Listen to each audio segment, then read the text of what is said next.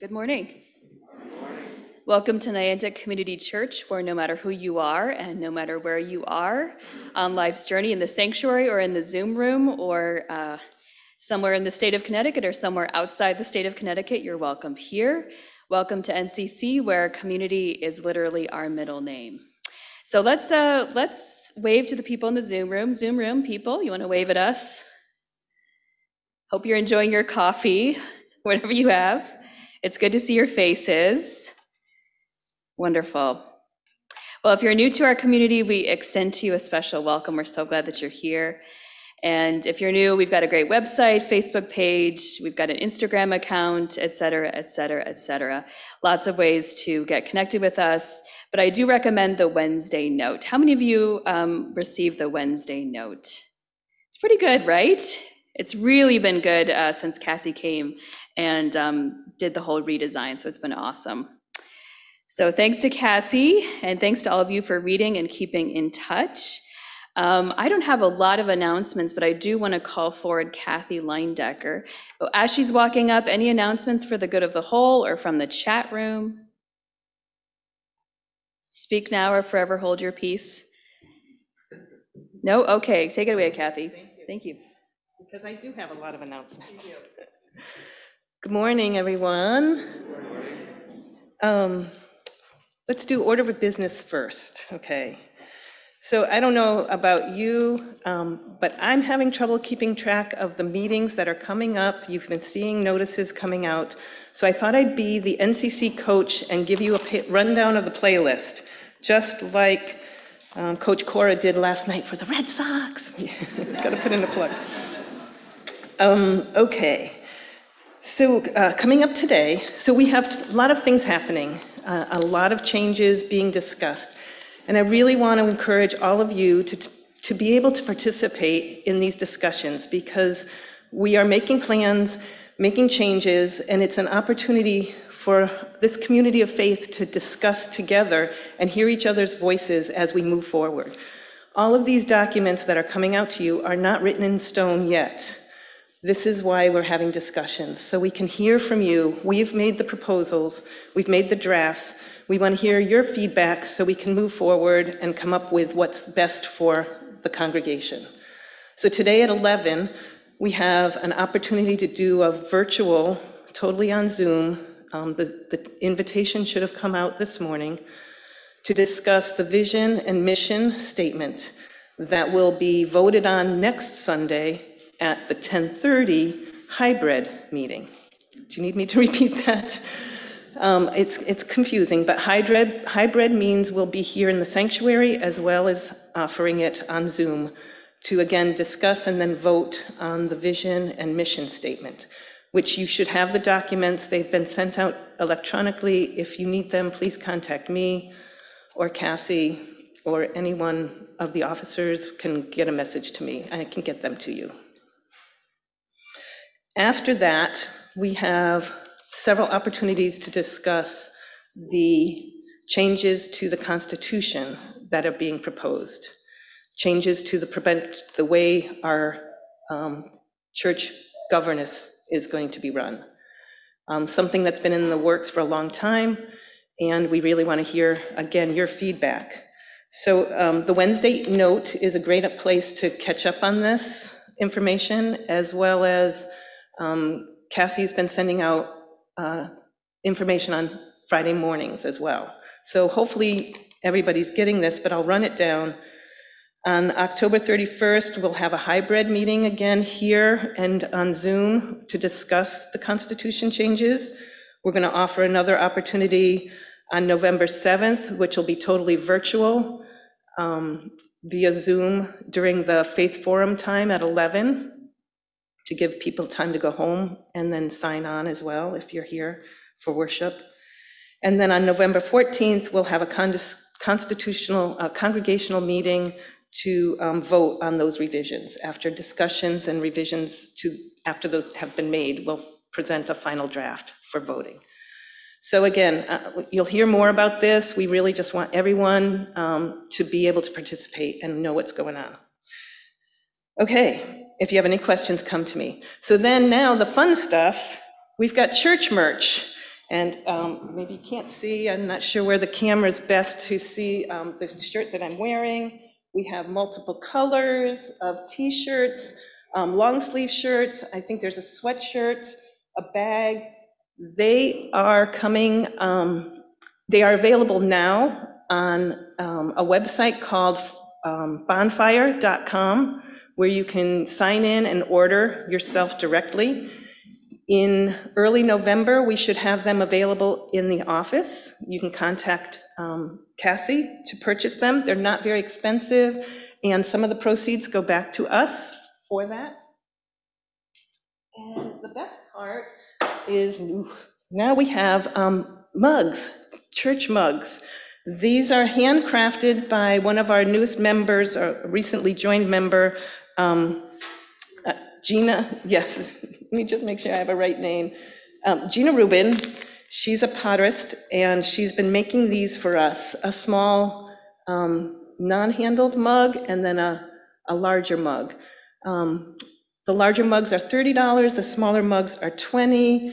40% of those proceeds come back to us as well. So we're really excited. These will be available in the office, and I think also online. I'm not sure. That's one piece of information I'm not absolutely sure of, so you can investigate. So that's being rolled out this month, and we're really excited about that. Hopefully we can wear our t-shirts when we do. I ordered these for the event on Main Street last weekend, but they came in Saturday while we were down there, so couldn't wear them.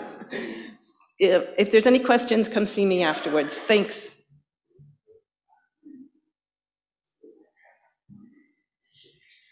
So we've got everyone covered for coffee. If you want a soft t-shirt, we've got those. So they're really neat, and I've ordered mine in pink, of course. So anyway, can't help myself. Thanks, Kathy. Why don't we continue by taking a deep breath. You can close your eyes. Every single one of us has brought our lives into this room, people we love and care about.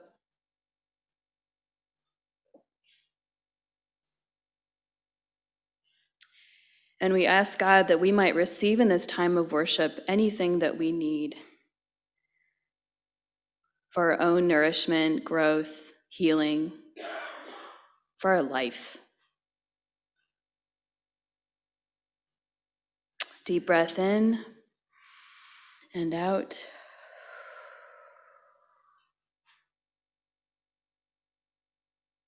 You can open your eyes when you're ready. And if you're in the sanctuary, you can rise as you're able to in body or spirit. If you're in the Zoom room, maybe you want to stretch a little bit. We're going to sing in the Taize style. Taize is a community in France, monastic community in France, known for its style of music. And you're going to hear us singing it again and again. And the idea is that the music moves from your head into your heart. So the choir is going to sing it through once. You're welcome to hear, and then to join in whenever you're comfortable. So let's sing together. Sing praises, all ye peoples.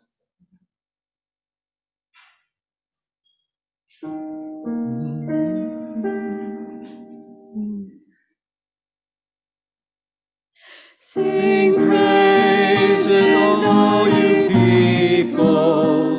Sing praises to the Lord. Sing praises, all you peoples.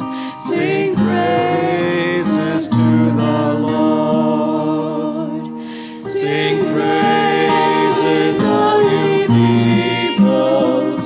Sing praises to the Lord.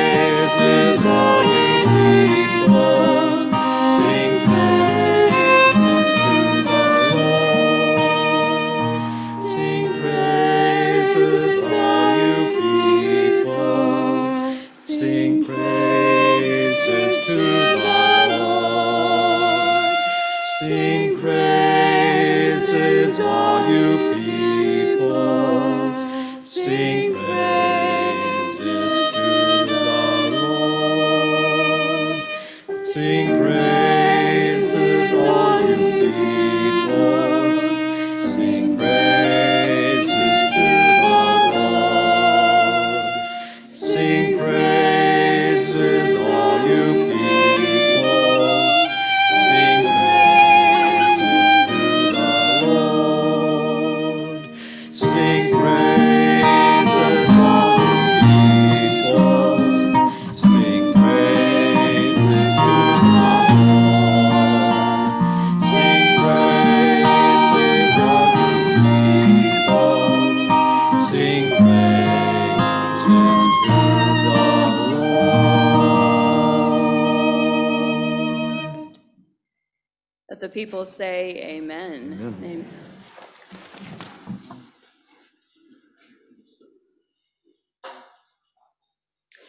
I promise you that one of those songs will be in your head by the time you leave. You're welcome.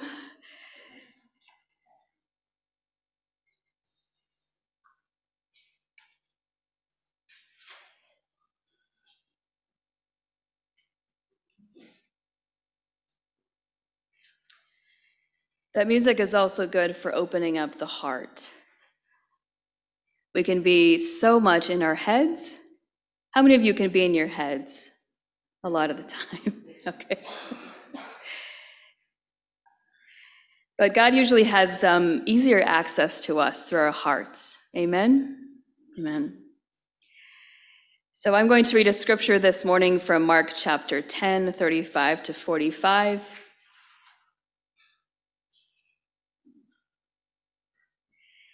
This is from the Message, which is a paraphrase of the Bible. So if you hear a language that's a little bit more modern, it's just a translation essentially. And see if you can identify with James and John. See if you can identify with them. So James and John, Zebedee's sons, came up to Jesus. And they had a request. They said, "Teacher, we have something we want you to do for us." And Jesus says, "What is it? I'll see what I can do." "Arrange it," they said, "so that we will be awarded the highest places of honor in your glory. One of us at your right and the other at your left." Jesus said, "You have no idea what you're asking. Are you capable of drinking the cup I drink, of being baptized in the baptism I'm about to be plunged into?" "Sure," they said. "Why not?" Jesus said, "Come to think of it, you will drink the cup I drink. You will be baptized in my baptism. But as to awarding places of honor, that's not my business. There are other arrangements for that." When the other 10 heard of this conversation, they lost their tempers with James and John. So Jesus got them together to settle things down, and he said, "You have observed how godless rulers throw their weight around." Is that true, y'all? You have observed how godless rulers throw their weight around. And when people get a little power, how quickly it goes to their heads. It is not going to be that way with you. Whoever wants to be great must become a servant, and whoever wants to be first among you must be your slave. That is what the Son of Man has done. He came to serve and not to be served, and then to give his life away in exchange for many who are still held hostage.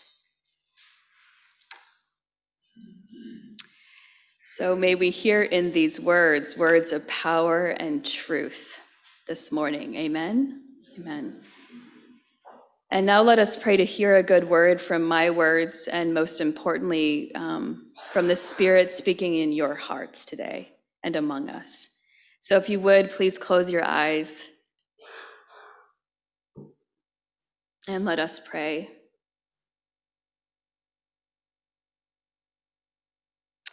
O God, may the words of my mouth and may the meditations of all of us, may they give you joy, O God. You who strengthen us day by day, and you who lead us, if we're paying attention, day by day, into new and abundant life. Amen.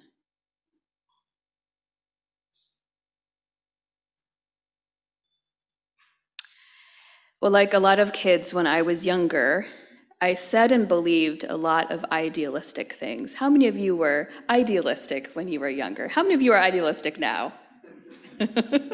Some of us still are. Well, when I was younger, I was really idealistic. And sometimes my mom would say, when she was finished listening to me, she would say, well, let's now go back to the real world. Let's go back to the real world. I want to say to you that it's very easy to stand in judgment of James and John and to pretend that we don't care or have to care about status and privilege and power. In other words, the real world. But that is the world that James and John lived in, or at least that's the world out of which they asked their question to Jesus. They want Jesus to, fix things up really nice for them. How many of you asked Jesus to fix things up real nice for you, right? They want the nicest seats in glory. I'm not even sure they know what that means. And I think, we could roll our eyes and wag our fingers at James and John, who are probably asking what other people are thinking. Aren't they essentially asking, they're calling shotgun, right? Yeah, aren't they calling shotgun for the kingdom of God? I think that's why the disciples are mad. How dare you ask for what we want? But let's not judge them as silly or foolish, because they live in the real world, don't they? They live in the real world, and their real world was all about status, power, patronage, and privilege. Well, thank God we don't live in that world anymore. How little things change. Because don't we live in a world where status matters, where success counts, and where the accumulation of wealth is still touted as the most important endeavor of our lives? That is the real world. But I don't think that has to mean that we live by its rules. We can live in two worlds at once, and I think as Christians we have to. We can live in the real world. Everybody put quotation marks around the real world. And at the same time, we can walk a different path. And I want to say this morning that path is the alternate way that Jesus invited his disciples to walk, where the way up is the way down. Can you say that with me? Where the way up is the way down. The way up is the way down. What in the world does that mean? Well, Richard Rohr, who's one of my favorite current theological thinkers, says that the way down usually involves two things. It involves suffering and it involves love. Now, the first path, which is suffering, is one that we do our very best to avoid. How many of you try to avoid suffering on a daily basis? I just stubbed my toe this morning and I thought, suffering with a capital S, right? I have not yet met a single person, young or old, who hasn't had some acquaintanceship with suffering. How many of you have never suffered in your whole life? But do you have to search for suffering? Most of us don't. It usually finds us. Loss, illness, poverty, the suffering that comes from not living true to who we are. Suffering itself is a baptism in vulnerability. It can be harsh and difficult, the world at its most cruel. But I think that the pathway of suffering, as the way down is the way up, is that God invites us to find God there, because God is there in the most tender of places. How many of you have met God in your suffering? And somebody's suffering right now, right? It's really part of the human condition, right? Someone wants to be fed. Don't we all want to be fed? Amen? I have to say that, I was thinking about this topic, about suffering. And I thought back to when I was like in the first week of COVID, like 15 or 16 months ago, whatever it was. And I have to say to you that I never felt more accompanied than when I was on my bed, having trouble breathing, shaking a little bit, and feverish. I've never felt less alone in my life. I felt the presence of God. I felt my mother and my grandmother. I felt the whole soul squad that's gathered around all of us at one of the scariest moments of my life. I understood in a very deep way that the way down can be the way up. And then there's the second path, which is the path of love. And these are not mutually exclusive, right? Not mutually exclusive. The path of love is the path that James and John lost sight of when they were busy calling shotgun for the kingdom of God. And we're about to sing the truth of this, that the kingdom of God is justice and peace and joy in the Holy Spirit. Justice and peace and joy that comes from a place that's not dependent on external circumstances. Or to paraphrase Frank Chan, Frank, where are you? There, somewhere, there you are. There, he's in the back, probably taking care of something. To paraphrase Frank Chan from a recent meeting, Frank said in this prophetic moment that to him, being a Christian means caring about poor people. Right? Simple. Well, not so simple, but simple.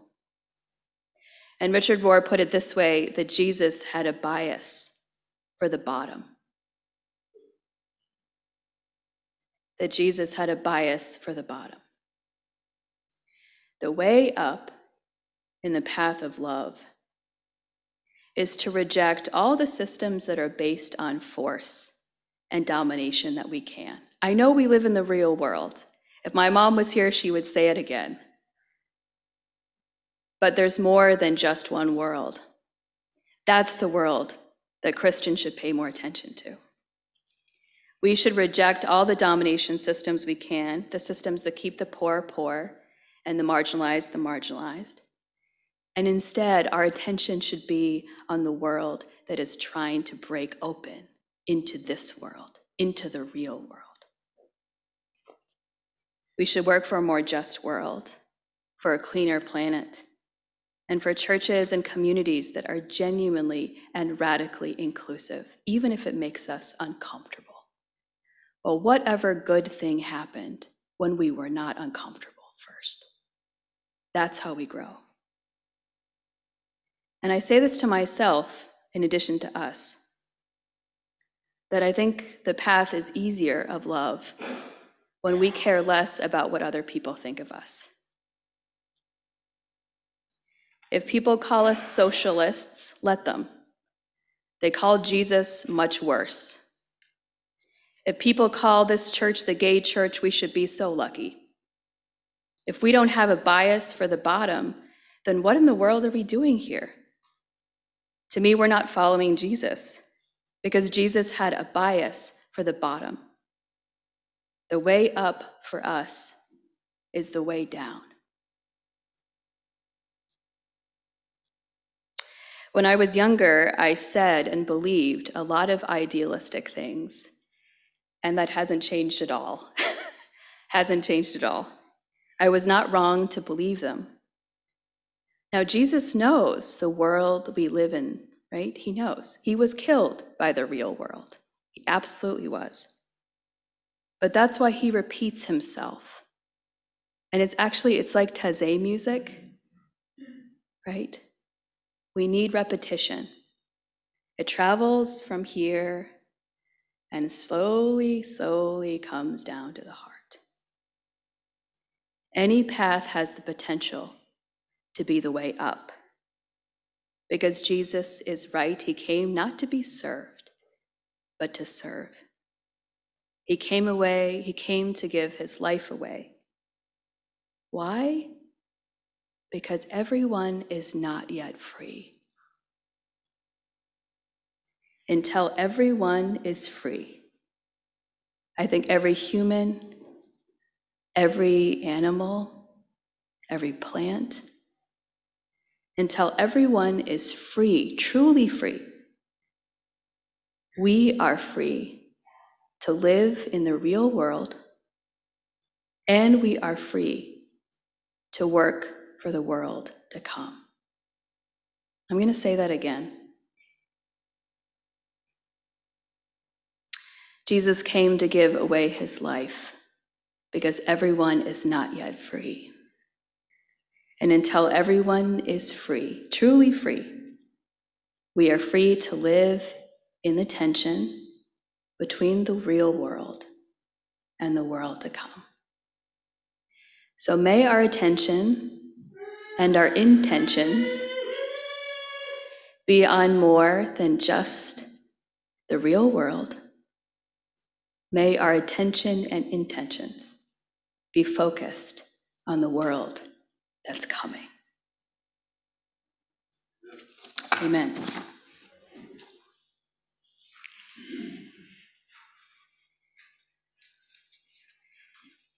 I just love that we have a little one who's crying. There's nothing like giving a sermon on suffering and hearing it, but also being comforted. That's what this is about too. So may we be comforted in the midst of our discomfort and suffering. Amen. Amen. So Rich, I'm going to invite you forward to tell us why you give. And everyone say, welcome, Rich. Welcome.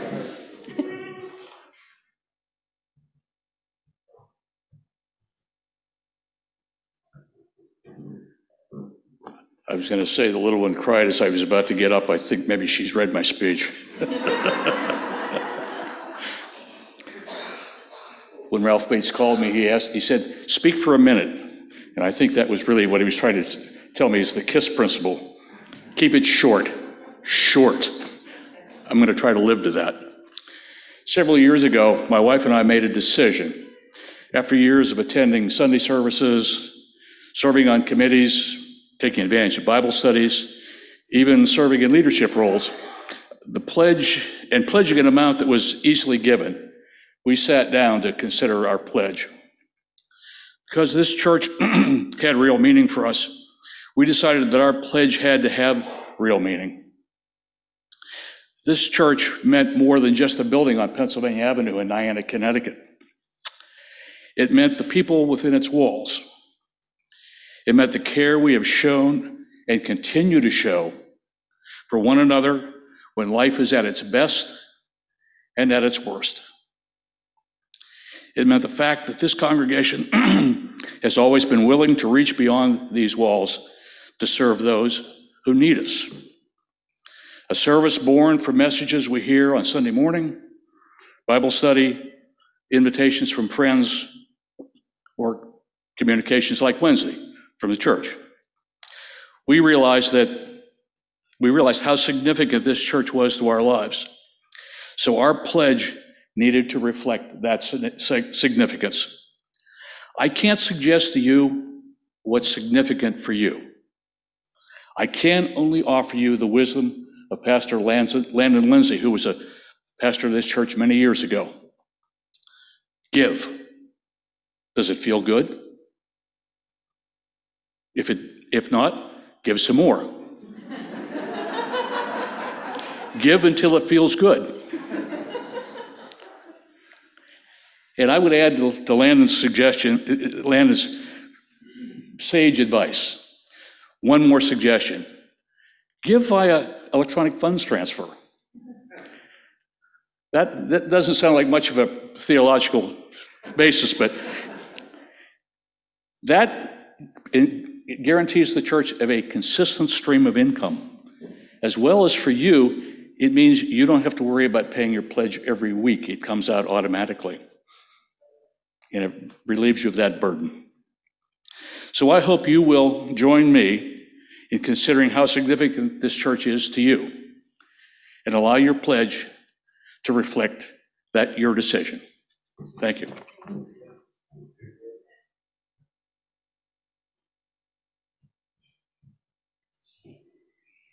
Well, I'm going to have to steal give until it feels good. That's really good. Thank you so much.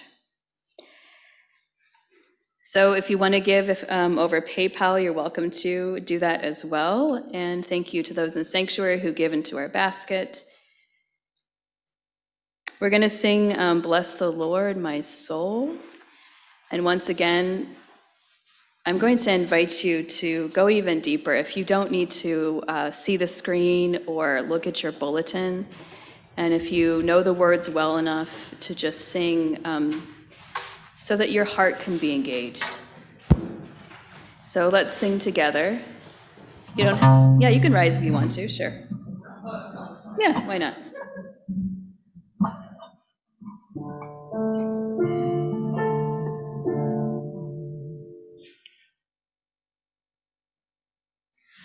Bless the Lord, my soul, and bless God's holy name.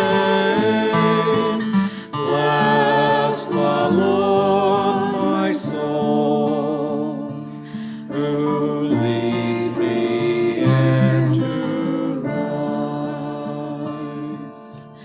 Bless the Lord, my soul,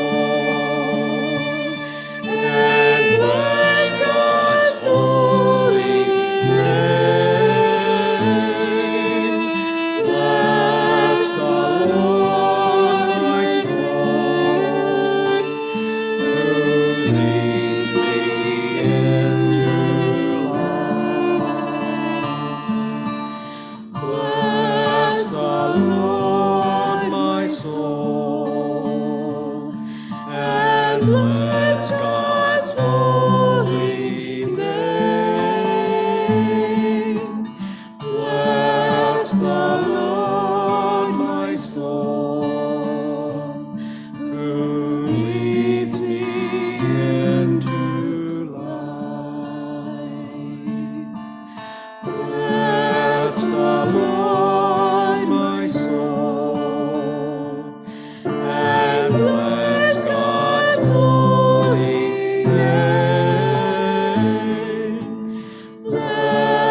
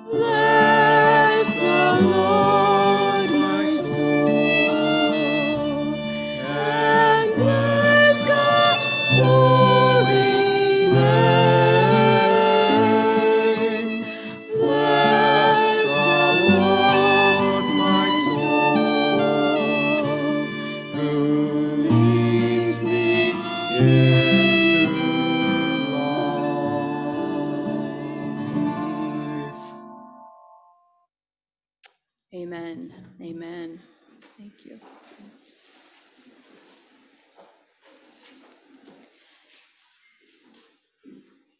Let's take a deep breath.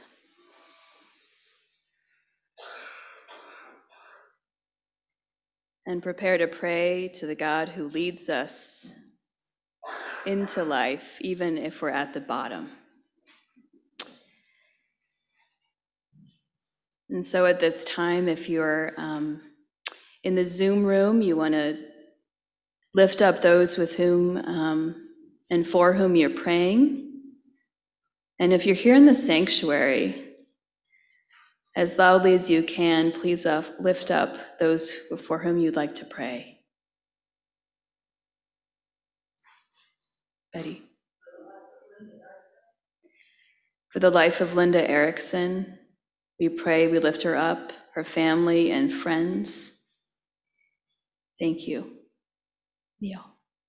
Prayers of healing for two grandsons that were in sports 2 weeks apart. Prayers for two of your grandsons who were injured playing sports 2 weeks apart. Bless their hearts. Thank you, Georgie. Linda, whose son just went into New Haven, not come out until probably he gets a heart and a kidney. They are going to an awful lot. Yeah. Linda and Ryan. Linda and Ryan is the son? Yes. Okay, so Ryan is waiting in New Haven for organs. And we're praying for Linda and her family and friends who are waiting probably in excruciating patience. Thank you. We're praying for Dennis to have a full recovery from surgery. Patty, thank you for lifting up your sister-in-law of Daphne and all caregivers. Mary, for those who are facing big life changes and feeling the stress of the real world. Amen. We're giving thanksgiving for the life of a former pastor of ours, Alan Tinkham. Thank you, Paul. We're wishing a happy 40th wedding anniversary to daughter Lori and her husband Chris. Thank you, Tom. And I neglected to mention that today would have been and is the 10th anniversary of Paul Swan's passing. Verna, thank you so much for mentioning him, and you are in our hearts today. Thank you. Who else? Yeah, Peg.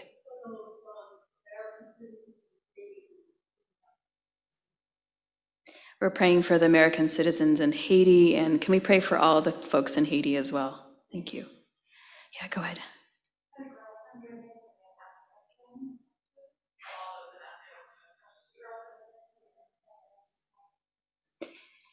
We're going to pray for all those in Afghanistan, but especially the women and girls whose lives have been affected by the Taliban and continue to be so. Thank you. Hands over here, I thought. Yeah, Mary.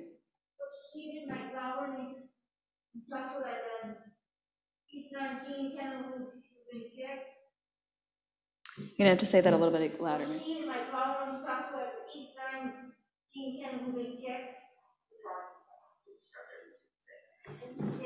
We're going to pray for Mary's drawing instructor, Stephen, who's been sick. Thank you for lifting him up, Mary. Thank you. Who else? Yeah, go, please.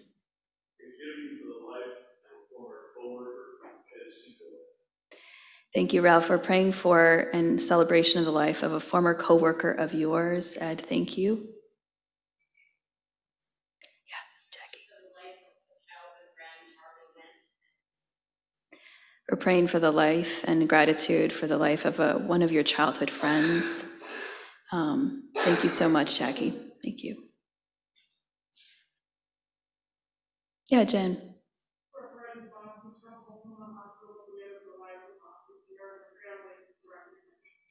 We're going to be praying for one of your friends as her mom continues the last stage of her life. She's come home to be in hospice. We pray for a peaceful passing for her and comfort for your friend. Thank you. And Mary's lifting up a prayer for our church and the people whom we impact. Thank you. So let's take a deep breath. One more.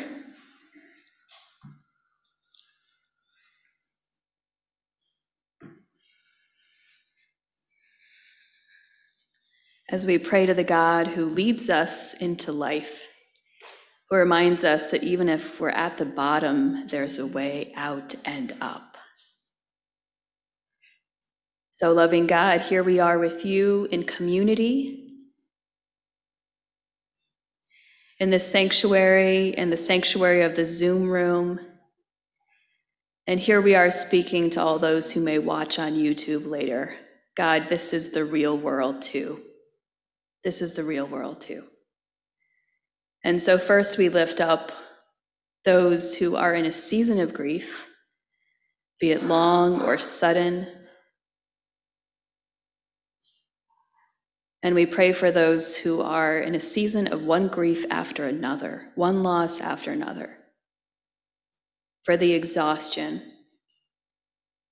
and the soul level fatigue, which could describe all of us in COVID. God, in your mercy, hear our prayers. And God, we lift up to you all those in need of healing, which is pretty much everyone in these rooms. But specifically, we lift up these people. We bring them to mind and heart.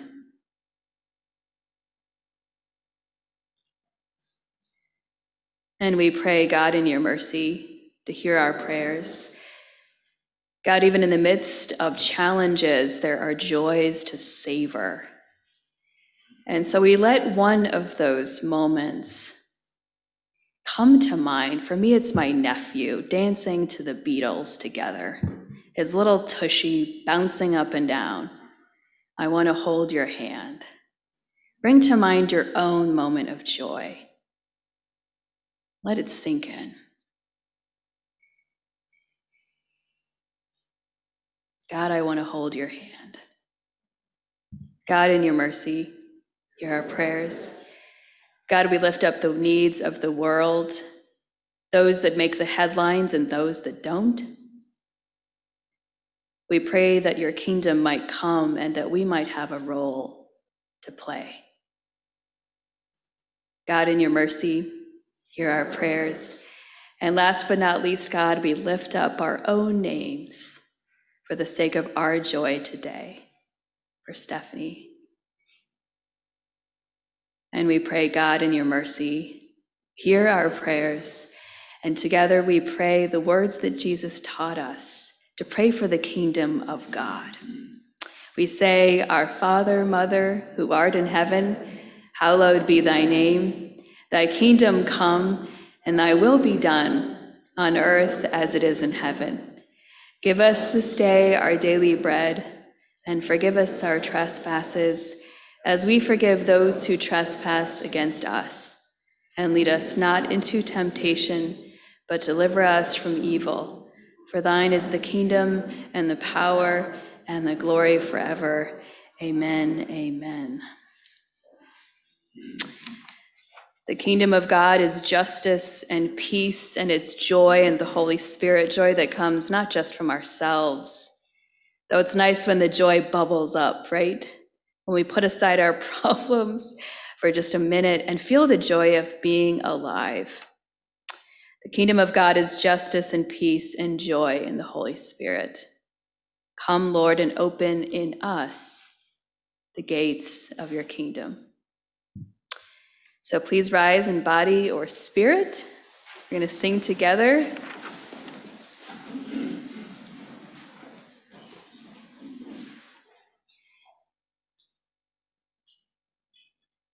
And the choir is going to stand and face us. So sing out.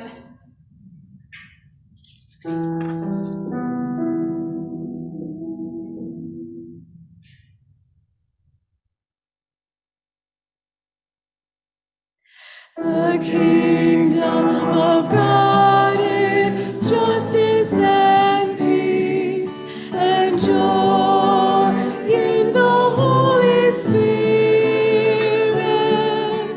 Come, Lord, and open in us the gates of your kingdom. The kingdom of God is justice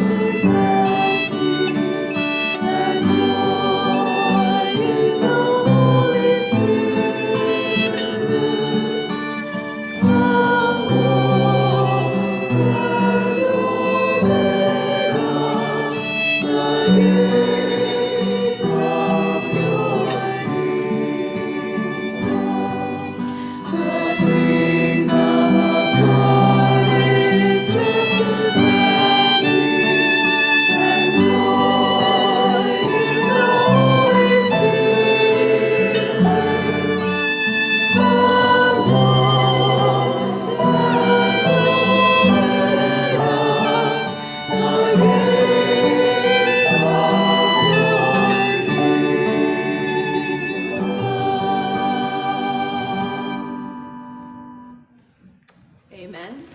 Amen. So with your hands on your hearts,